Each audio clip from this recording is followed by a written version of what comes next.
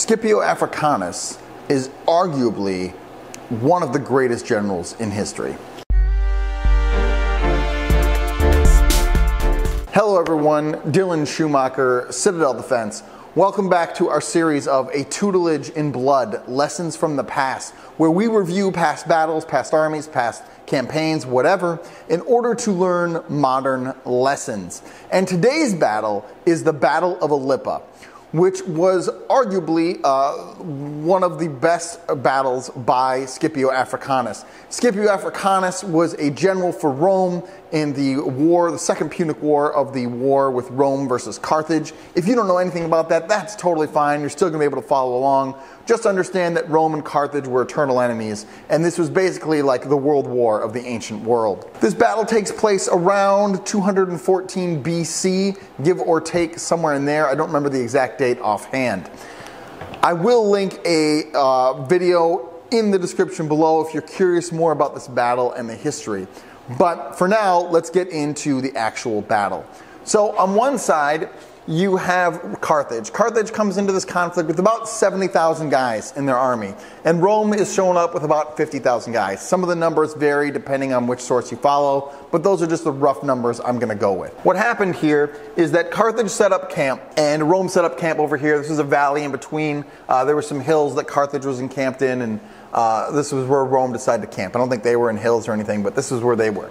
And every day, for multiple days in a row, they would come out, the armies would line up, and they would get ready to fight each other, but they wouldn't actually fight. They just line up and stare at each other all day. You need to understand that in the ancient world, when you came up and lined up your guys, imagine trying to line up 50,000 people for battle, okay? That takes a very long time. So it's not something you can just shift around quickly and just start moving people around. It's 50,000 people, which may or may not be that well trained, that you got to line up and get ready for battle. So once you're lined up for battle, you're set. That's it. That's an important fact to remember for how this conflict goes. So every day they'd get up and they'd line up. Carthage would put their hardened veteran troops in the middle, and they'd put on their wings their cavalry and their less reliable troops, which was common practice in the ancient world. Again, that's a pretty normal thing.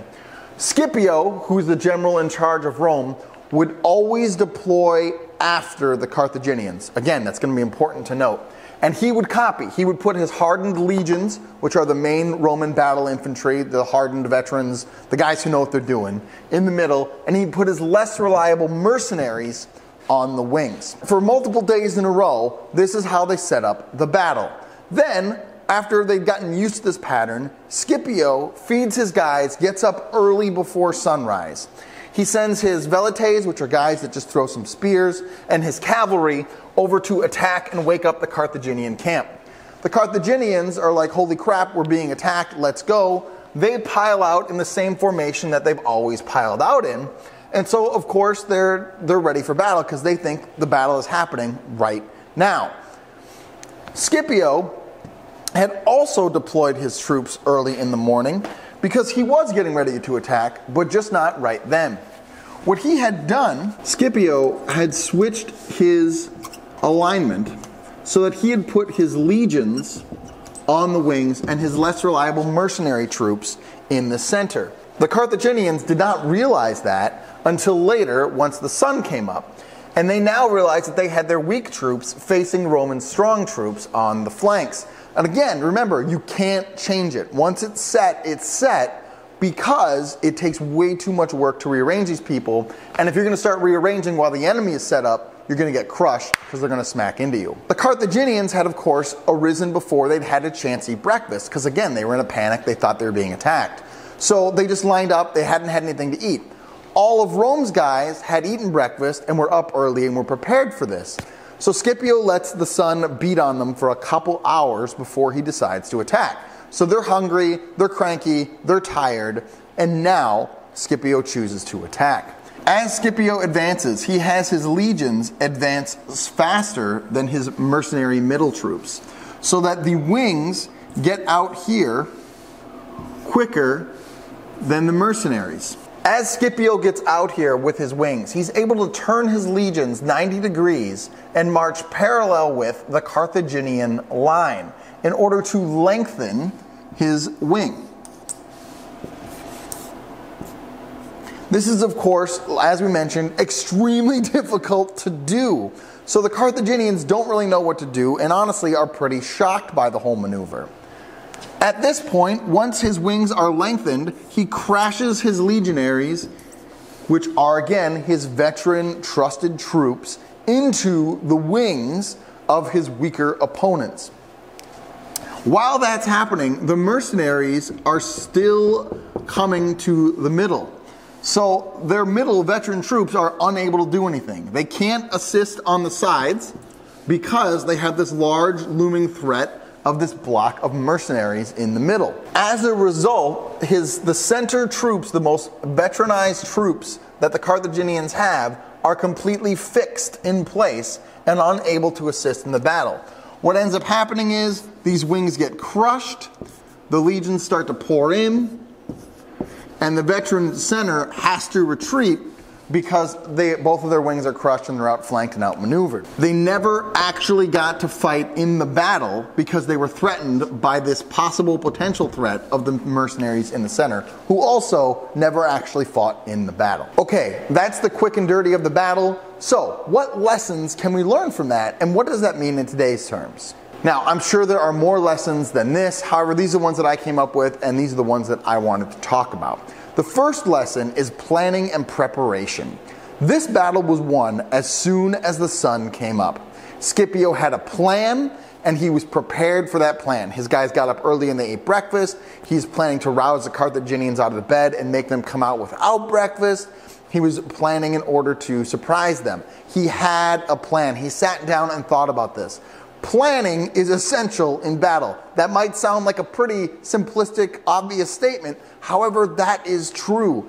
And even if your plan doesn't go according to plan, in this case it did, but even if it doesn't go according to plan, the actual act of planning itself is super important, as it lets you understand contingencies and things that might go wrong. In this case, not a whole lot went wrong with the actual battle itself. But planning and having a plan that you're trying to execute is probably the most important thing. Secondly, as part of that plan, he had a tempo or a rhythm change. Scipio had lulled the Carthaginians into a tempo, into a rhythm, right? Well, every morning we wake up, we're the Carthaginians, we go out there to fight those cowardly Romans, they're lazy, they don't get out of bed until later, then they come out, they pretend to face us, we stand around all day, then we go home. Right? That was the tempo and the rhythm they were used to. And then he switched that tempo. He got up earlier than them, he attacked them early, and he was already set up ahead of time. That's a tempo change. That is seizing the initiative through a change in the rhythm and the tempo that you've both kind of fallen into. You'll see this a lot in MMA matches. You'll see fighters who kind of fall into a rhythm and a tempo of that fight. And sometimes if a fighter is smart, or if they're able to, they'll change up the rhythm or the tempo of the fight.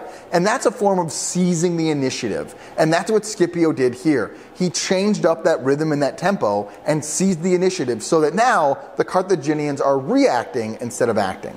Part of the way he seized that tempo and that rhythm was through surprise. He surprised them early in the morning. He surprised them by changing his formation. Right? These are significant changes, and surprise throughout history has been a very significant force multiplier in battles. And Scipio was able to achieve surprise here. You might ask yourself, well, how do you achieve surprise when the enemy knows where you sleep at night, and you know where they sleep at night, and you can see each other's camps, you're maybe a mile away, and you're able to see and see what they're doing? How do you achieve surprise with that? How do you achieve surprise when you have 50,000 guys that are in sight of the enemy?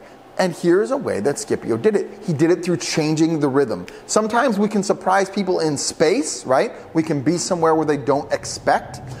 He surprised people with timing by changing the tempo and the rhythm and the timing of the event so they weren't ready. You have to think of surprise in more than terms of just space, just being places where they don't expect you. That is surprising. However, that's not all there is to surprise. This is an excellent example of surprise being used in a rhythm time change in order to throw the enemy off balance. And then on top of that, he had the second surprise of having his veteran troops on the sides and not in the middle as they expected.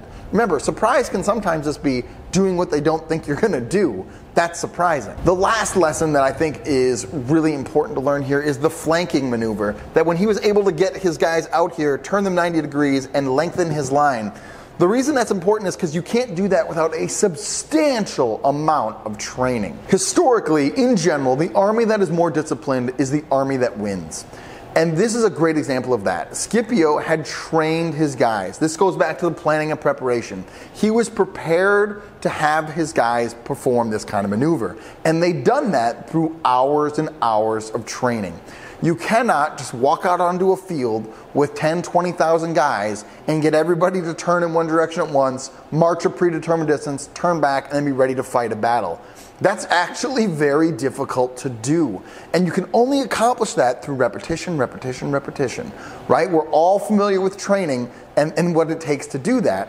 And Scipio had drilled and trained his guys so they were able to perform maneuvers at a higher level than the Carthaginians, and he was able to achieve his surprise and achieve his preparation and achieve his tempo phase because of that training. Had he not had well-trained guys, this would not have been able to happen. So these are the 4 lessons that I think we can draw from this battle that you can obviously apply to any situation, right? You can understand how having a plan and being prepared, changing the tempo and rhythm, achieving surprise, and having better trained people to do what you want than the enemy does can be significant advantages. Again, these principles are universal throughout time. So I hope it's helpful to see how this plays out in a battle. I hope it's helpful to think about these principles, and I hope it's helpful to think about how they might be applied in modern conflict. Do brave deeds and endure.